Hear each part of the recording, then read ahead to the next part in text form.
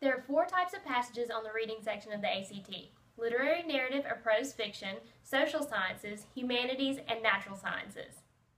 The types will be labeled for you at the beginning of the passage. The social sciences, natural sciences, and humanities passages are more straightforward, so they are typically the easiest to complete. Review samples of these passages to determine which type is most interesting to you.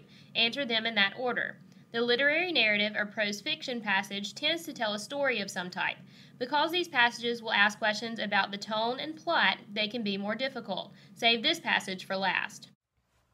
Remember, you don't have to answer questions in chronological order, so use that to your advantage. Answer the easiest or most interesting passages first and save the harder passages for last. I'm Nikki Hill, and that's your Get to College ACT tip of the day.